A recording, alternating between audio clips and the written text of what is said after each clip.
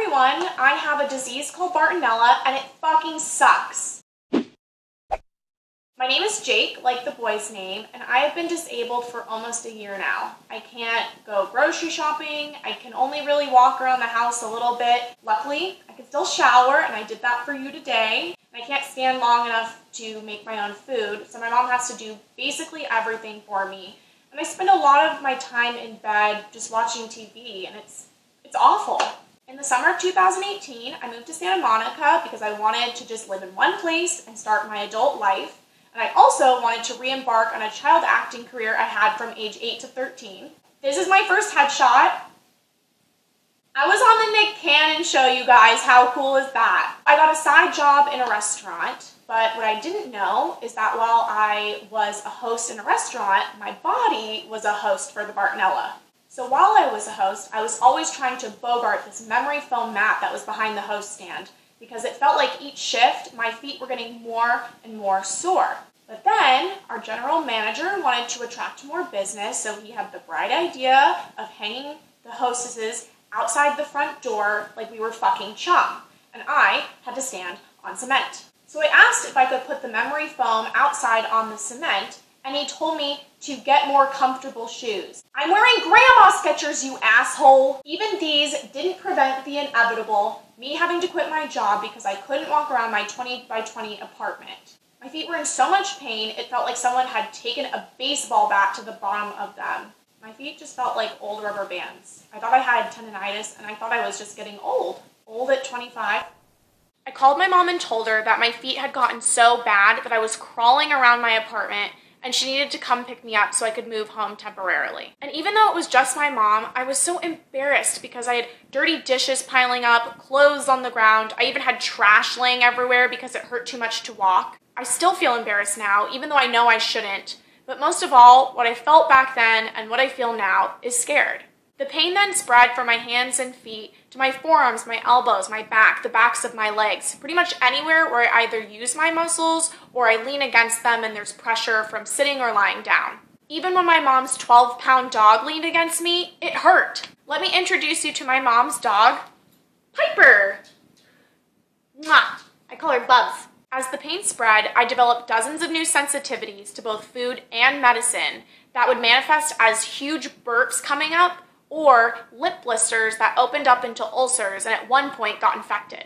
And it was green and bloody and pussy, and I could smell the pus because my nose is right here and my lip is right here.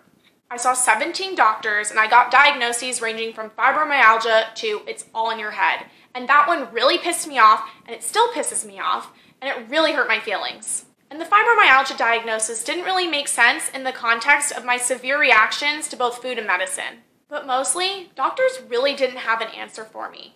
Actually, it was more like each doctor had a clue, and I was the one that had to figure out the next step, which was the most overwhelming thing for me. Finally, a doctor diagnosed me with 2 strains of Bartonella.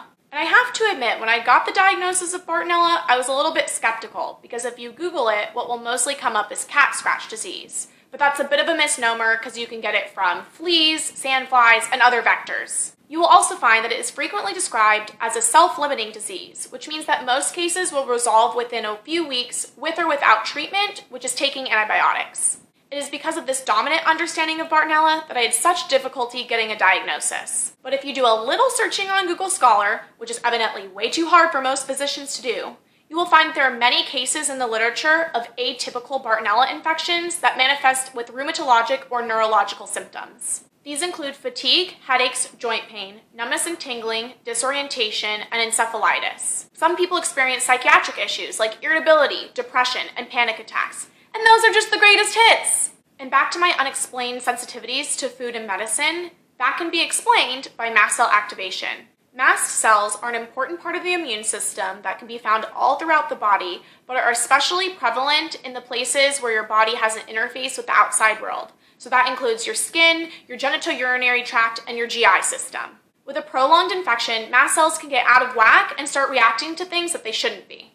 Mast cell activation is super hard to control, but there are several classes of drugs and supplements that can help, including antihistamines. I also follow a low histamine diet, which has been a lifesaver. Treatment for Bartonella doesn't really have a lot of research behind it, but it involves a combination of antibiotics for many months. It is borne out in the literature that people with disabling symptoms of Bartonella have taken long courses of antibiotics and have made full recoveries or near full recoveries.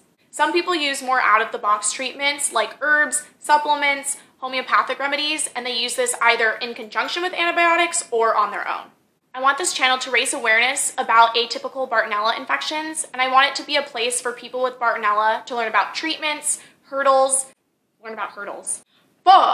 I want this channel to help raise awareness about atypical Bartonella infections, and for people with Bartonella to learn about tests, treatments, and to be able to connect with others. Bartonella is best known in the Lyme community, and I want to take it out from underneath that umbrella because I'm proof that you can have Bartonella without Lyme disease. Umbrella and Bartonella rhyme! Fuck! So tune back into my channel for the good, the bad, and the ugly. There's no good. So the bad and the ugly about Bartonella, and thanks for watching. I had dirty dishes.